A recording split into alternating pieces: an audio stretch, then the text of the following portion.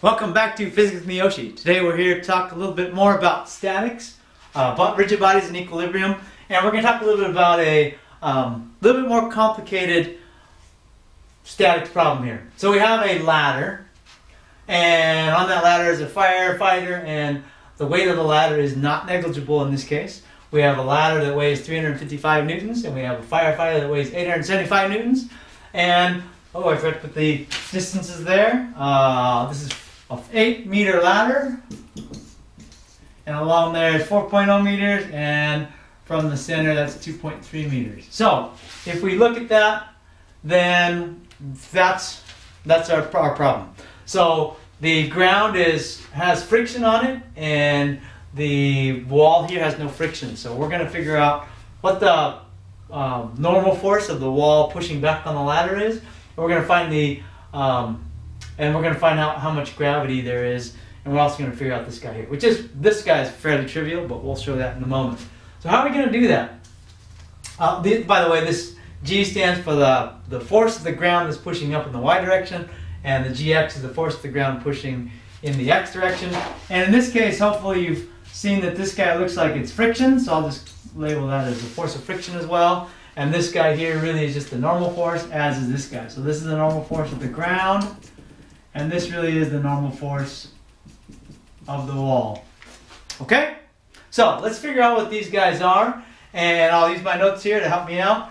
But all we're going to do is the same thing we did before, and that is we just have to remember that the sum of our forces is going to be 0 in equilibrium, or in static equilibrium, and also we have the sum of our torques is going to be 0. Again, those are vectors, but we just use those equations. Now, in this case, we're going to need to break it up in x and y for our forces, and then our torques are just torques, and we're going to figure that out.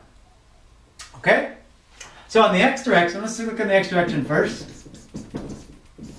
In the x direction, we have two forces. We have gx and we have the p. So in the x direction, we have, let's just call the right, we'll call that positive. So we just have gx minus p must be 0. And that's all we can do. So then we can just say, then that's going to say that gx is p. So once we find p, or we find gx, then we can figure out what the other one is. Okay? In the y direction, so again, this is sum of our forces. In the x direction is 0, and we'll have in the y direction, we'll have the same thing. Sum of our forces in the y direction is 0. In the y direction, we have three forces. We have gy, which is going up. We have w, the weight of the ladder, and we have the weight of the firefighter. So we can just say gy, the ground force, minus the weight of the ladder, minus the weight of the firefighter is 0. Okay, in this case we have both the ladder and the firefighter weight, so we can just say that gy is weight of the ladder plus the weight of the firefighter, which is 355 newtons plus 875 newtons.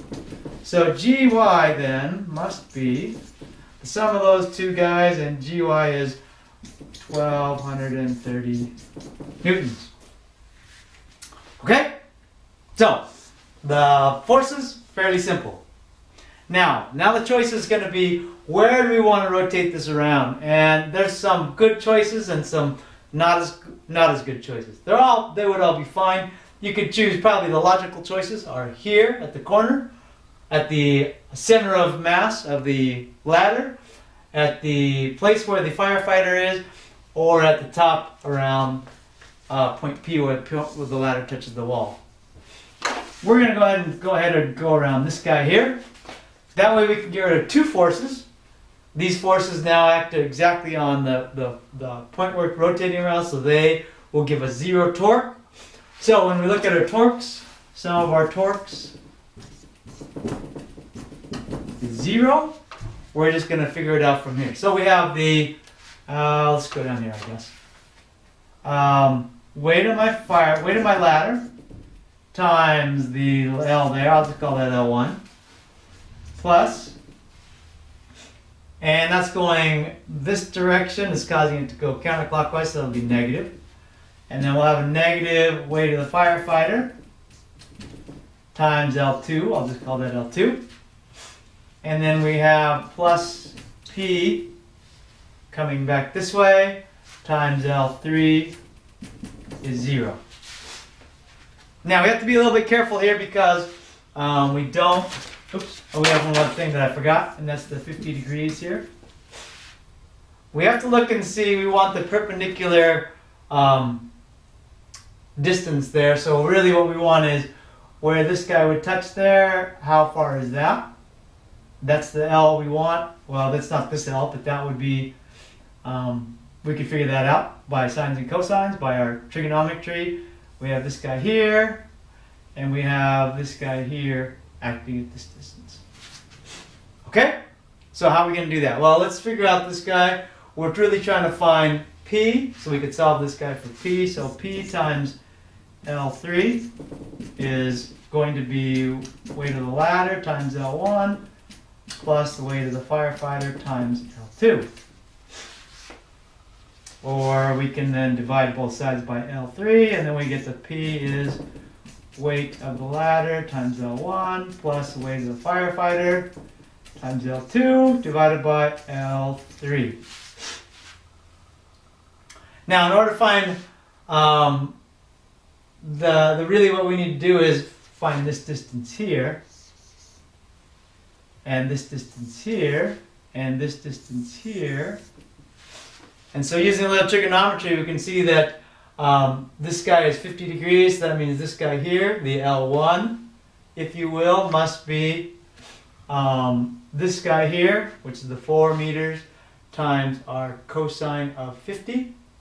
This would be 6.3 times cosine of 50, and this guy over here was going to be, because of parallel lines, this guy here is going to be 50 degrees, so this would be P times the 8 meters times our sine of 50.